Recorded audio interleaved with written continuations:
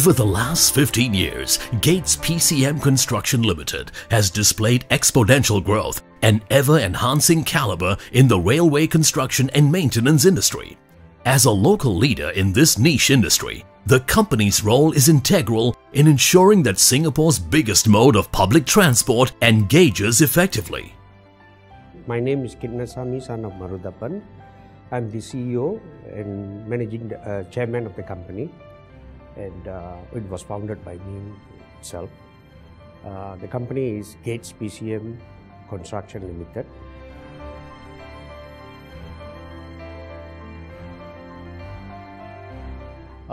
We were born in a very large family. My father was a cow farm. He operates a cow farm, quite a large cow farm. Initially, he had a couple of workers with him, and then as we grow, he cut down all the workers, and we used to help him in the farm. We have 3 sisters and 7 brothers together, 10 in the family, plus me, 9 other siblings. And I didn't like the way how my life was going. Like all of them are involved in the farm. After school, we throw our bags, get into the farm, help my parents, right? Mom is a housewife. She takes care of the cooking and housekeeping, and dad milk and sell the milk for living. Also, we had other goat, chicken, everything you want for a family, everything was in the farm, right? You don't have to go to market and so on. That way we were lucky, right? But I didn't want to carry on with this kind of thing. So I keep telling my brothers that we should do something, right? And they didn't agree with me. And initially, I was always building something that, okay, nobody will kickstart, I have to kickstart something. So, as little as even buying a bicycle, I want to be the first one to buy. So, that was my motto, my inspiration to go. My 2 brothers were in the piling industry, working for somebody in piling. Every day I go and see them. Once they go for lunch, I will go and try to see what they are doing and can I do, and so on like that. So when they come back, they will hit me and say, go back, this is not your field, you should not be here, another thing. So, but I still carry on, right? Then the time come when I went into army, I completed my army and I started talking to them again and again, but they refused totally. They says, this industry is not belongs to us. You cannot. This is very dangerous. It has a lot of skill and so on. Even my father discouraged me from doing it. But I was adamant and I went to my brother's bosses and spoke to them.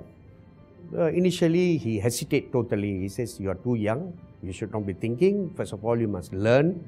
I says, I have learned enough. And I'm a quick learner, I know what I'm talking about. So he chased me out. After a few days, I went back to him. Second approach, third approach, then he feels that, okay, I'm adamant, should be given a chance, right? And initially I went to ask him not to work. Say that I want to subcontract some work from you. Then he says, no, where is your man, where is your team? I says, if you promise to give me, I'll find the team. I'll make the team, I know exactly. And I use my brother's name that they are working here for so long. I might even take them together, right? Then he says, no, you have to work. I says, no, I'm not going to work for anybody. I have not worked before, except my NS. So he says, no, you have to know. You have to prove that you can do something. So I said, okay, I'll become a supervisor. And if you are happy, from there you should give. So I agreed and went for a supervisor for a month, and I proved myself, and he accepted and gave me the first contract.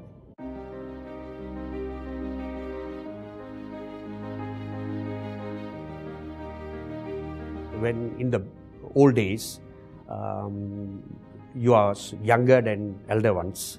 So the elder one not too happy to work with the younger brother, right? Like younger brother wants to command, all this, and their wives will discourage them. So it did happen, all this. I managed to bring my second brother in to the business, and I gave him a separate section. You run this, and with my guidance. And then my elder brother finally came in 1985, I think.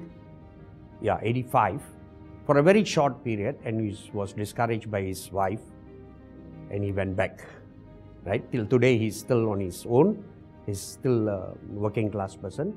But my other brothers are all in business, which I brought them one by one. And there comes a bad time. In 1997, the financial crisis wiped out totally. Right? I had quite a bit of machineries, assets, but it's no use. And again, it was not my fault for the losses, as I was not paid for my work. The situation was such that everybody you go and chase for payment, they say, please wind up my company. So I lost quite a bad loss. I was even reaching toward a bankruptcy, but I didn't went into bankruptcy. I recovered myself immediately, right? I asked the judge for enough time to recover, and I recovered. So from one particular team to 30 over teams we built.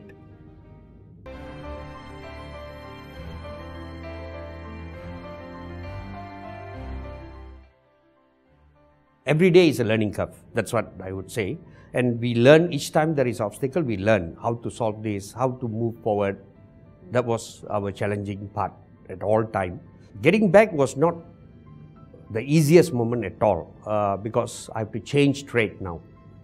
The construction industrial went completely out. That means the construction industrial is finished in Singapore. The economy was so bad. The buildings all built, road built. Now only railways was there. So I was finding for who can guide me into this. So I managed to find a white guy called as David Cottrell. He's not only teaching me, he also gave me a big job in Thailand.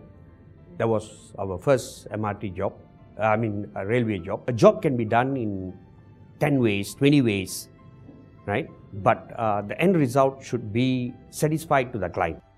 One, cost-wise, right? Quality-wise, everything has to be there. So some of them, their thinking is different. My duty to complete this job, that's it. Right? What it costs, they don't bother.